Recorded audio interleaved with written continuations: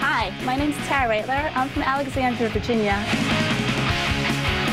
And I'm going to make hand-painted silk scarves with dog motifs, like this one, and this one, and this one, and this one, and this one, and this one. And today, I'm going to make this one.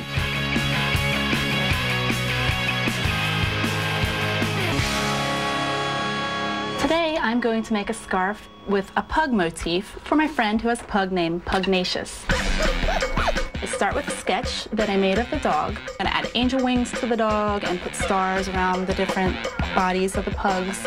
I put them in a couple different positions. And now I'll take these drawings and rearrange how I'm going to have them on the silk.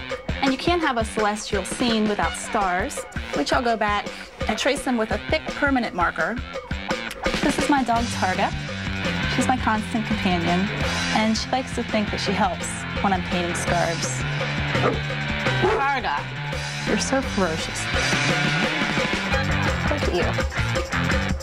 Here, stand up. Come here, Targa. Continue. The next step is to put the actual drawings on the scarf.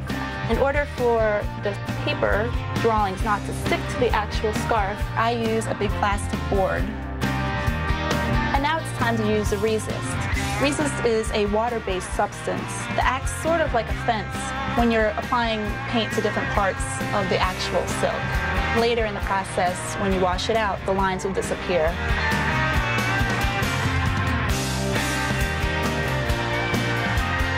I like drawing pugs because I think they're very expressive. They have lots of wrinkles on their face and a funny expression.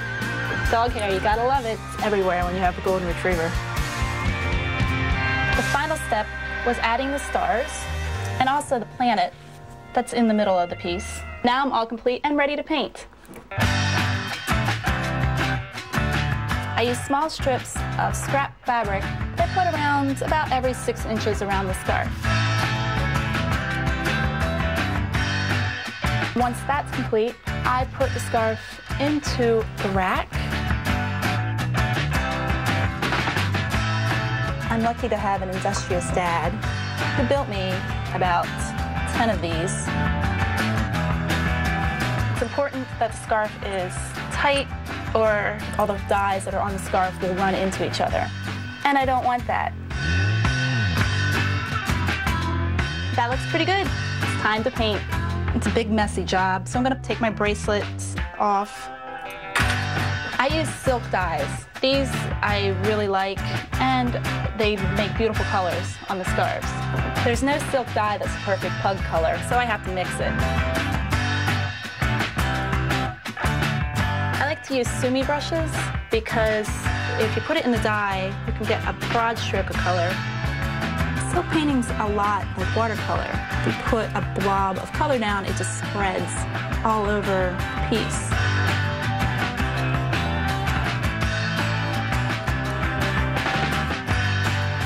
I want to add salt. It makes really interesting designs.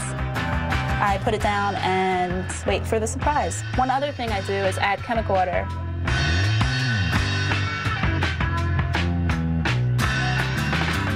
I finished painting. Now I'm going to remove all the salt.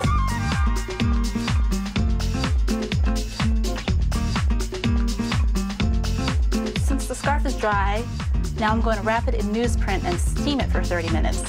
Steaming this color sets the dye in the scarf and also makes it really brilliant.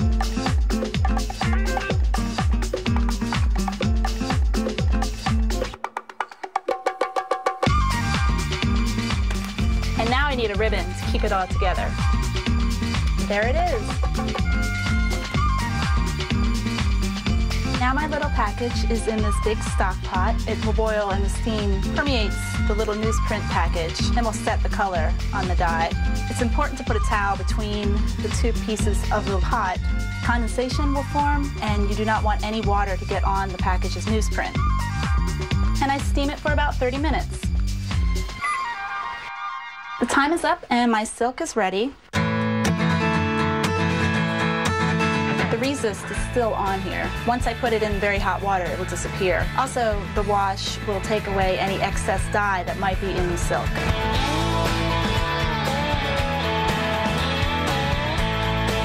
It is really hot water. The resist lines are nice and white. Colors are really brilliant. Next step, I will put it in a softener. I'll dry it and iron it, and then it will be time to give it to my friend.